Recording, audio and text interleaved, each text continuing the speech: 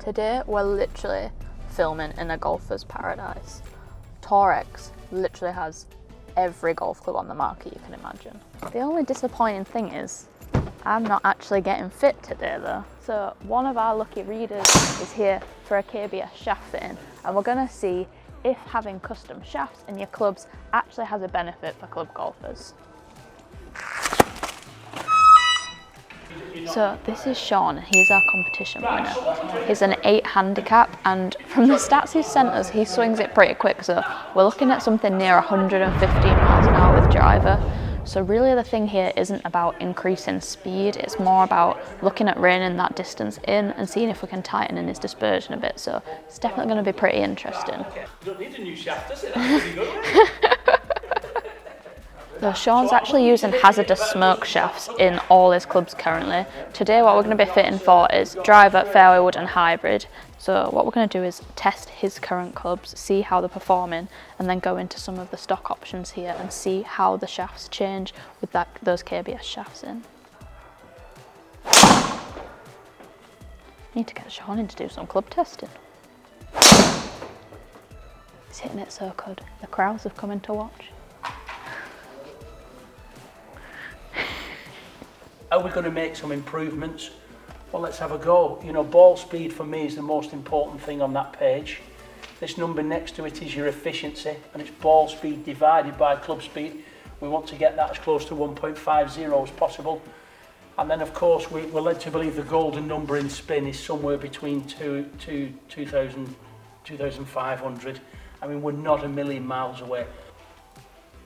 Okay, so generating the type of speed that you do, there's 2 shafts of interest for us, both extra stiff and 2 different weights, okay. Sounding quite solid.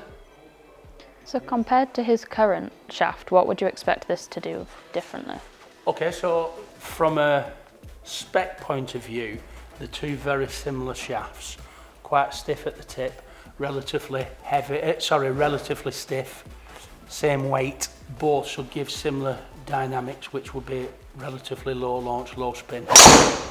So I think, Hannah, this is a feel, mainly how does it feel compared to yours, and you know, does it tighten Sean's dispersion at all? I think we're nitpicking, he's hit his driver really well, but can we just bring that dispersion slightly tighter together?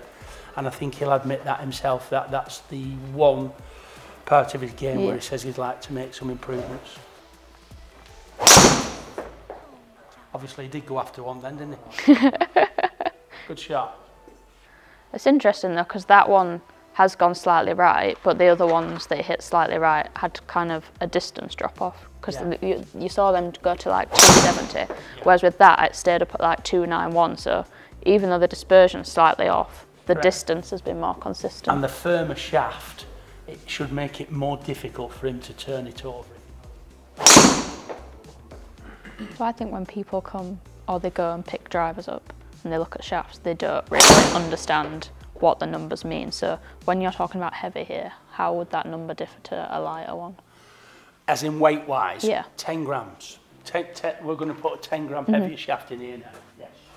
So we're moving up to 70 plus grams now, as opposed to 60. Yeah. So if you look at the spread, I guess like generally 40 is something you'd look at in like women's or seniors. Correct. 50, 60 is more your middle ground. Correct.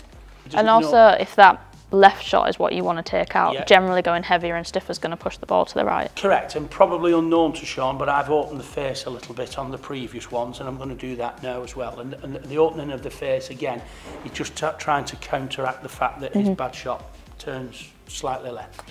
Yeah, so just trying to eliminate or make it more difficult for him to do that. Okay. So whether this is the change or not, but he doesn't look as comfortable with this, I would say.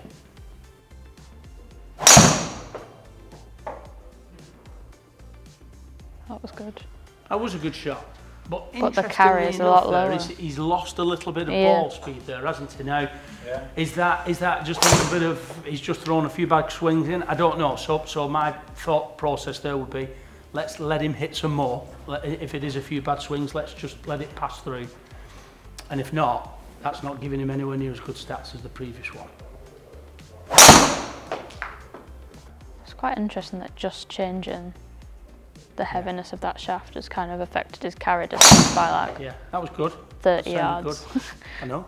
Which well, you'd never think that, would you? Think, oh, well, you know what people are like, they're going to a shop, oh, well, that's my specs, that's 10 grams heavier, they've got it in stock, it'll be all right.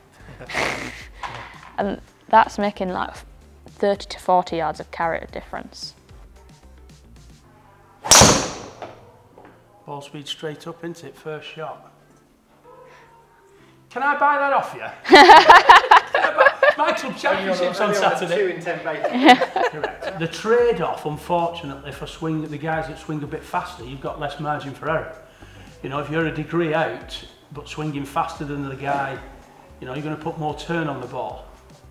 So that this shaft, I'm assuming, feels better than the previous one. Right.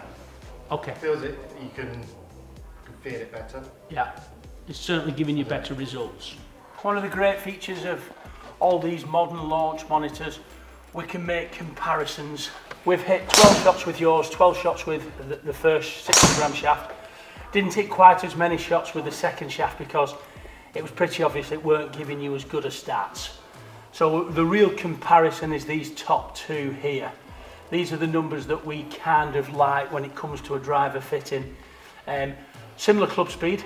We'd expect that, I would have thought, you know, similar head, similar shaft length, similar weight of shaft. Slight drop in speed there, Anna, when we go to the heavier one. Ball speed for me is always priority. You get 161, we're getting 163 out of the KBS. Therefore a little bit better efficiency, a little bit further distance, a little bit less spin. What I find interesting is like the distance dispersion is a lot more consistent. So say when you say you're going for a lot of greens, even if you're slightly left or right, you're going to be carrying like the hazards at the front, aren't you, consistently, even if you misstrike one. So I would say if there is a benefit from moving you into a KBS there, as long as it feels good. If it feels good. If it feels good on it, you can take it. I think Sean swings it quite a lot faster than most club golfers, but it was interesting to see the different groupings and just how things changed. I don't think you can overstate just how important it is to try different weights and flexes out, because as we saw then, like the same stiffness of shaft, but a 10 gram difference in weightage completely changed the performance. So it's really important if you're coming and testing things out to try different things. Now, what I found when I used the KBS TD shaft last year was that it had a really good feel, and I think Sean echoed those sentiments. He felt like on his bad shot he could actually feel where he'd gone wrong, whereas with some of the other shafts he'd had for his speed, they were quite stiff and you couldn't really feel where they were in space. So a lot of this comes down to feel and being able to control your bad shot, as well as getting the most out of what you can get from your swing. We've got all the different. I was going to say, how many tea pegs have you got in there? It's like a little treasure trove in here. These would be my teas. Little pink tea, I like that height. Ooh, the new Titleist RCTs. So these are the ones that have the technology in them to match with TrackMan, so you can get really accurate spin rates inside. Now, what's nice about Torex is that they have literally every golf ball, so you can come in and test with what you'd use on the golf course. Footballs, anyone?